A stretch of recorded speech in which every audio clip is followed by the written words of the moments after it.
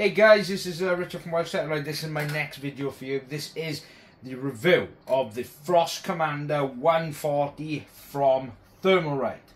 Continue to watch. Right, so what we're going to do now is I've done a load of testing. I've done a lot of CPU based benchmarks. I've done a lot of testing on this cooler. And one thing that really stands out is, which you're probably going to get to now, is the size. I mean, look at the size on this. This is humongous. It's got a 140 in the middle, a 120 that pushes air on that side. Just look at the sheer size. This is more of like a premium version of the Commander. As you can see, it's all like aluminum and aluminium, and it's got, looks beautiful. Then you got there, then it's got the Thermalright embossed there on top of the heat pipes. This little aluminium cover looks very beautiful. I really like the look of it. Now I have got the Frost Spirit here, which is basically the RGB version, but this is more of a higher end because it's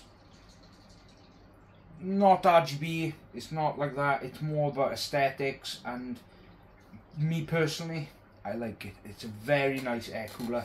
It looks beautiful, and in my system I will make sure to put pictures up. I'll show you, because obviously I do a lot of testing, so I can't keep the products in my test bench system every time I do a video, because I've got to test something else. As you can probably see, I've got the brand new Thermalright AIO. So let's get into the benchmarks. Now what I will say is the benchmarks I've tested right now is, altogether there is 5. Okay, so what we get into it, I'll make sure to put it up here in the video. Right, so we've got Cinebench R20, the idles were 30. It was a 3-minute test, custom 3-minute test, and the max was a 63. Cinebench R23, a full 5-minute test. The idle was a 32, max was a 63. 3D Mark CPU test. Now I let this run twice because I wanted to make sure that the heatsink was heating up. So the idle was a 33 and the max was a 61. I was quite surprised because there is a part in that benchmark that literally shoots up the temperatures. It has on previous testing. I don't know why it didn't do with this one, but still. And then I included Blender BMW. This was a full, it finished the rendering within 4 minutes and 5 seconds. The idles were 33 Celsius, the max was a 63. As you can see, the idles are starting to creep up.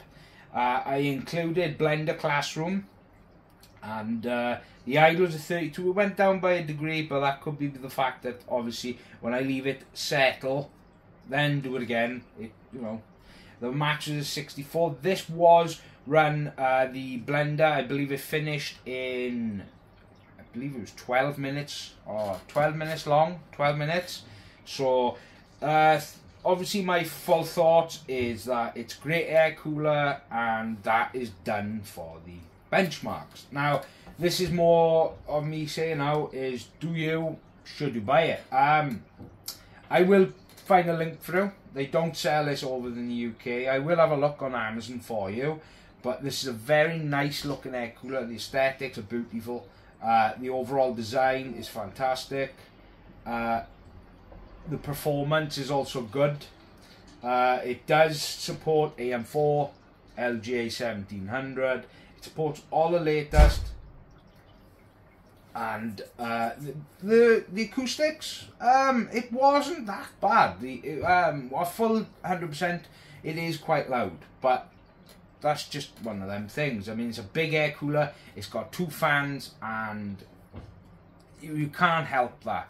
I mean, obviously if they had their static pressure fans on here, it might have made the sound not so whiny, but that's just my opinion. And overall, I like the cooler. I think it looks awesome. It looks really good. The overall quality is beautiful. I like the mount then, I always have from Thermalright.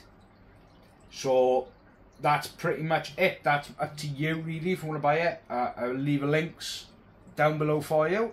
And this is Richard from WELSHYTECH. Hope you have a fantastic day. Goodbye.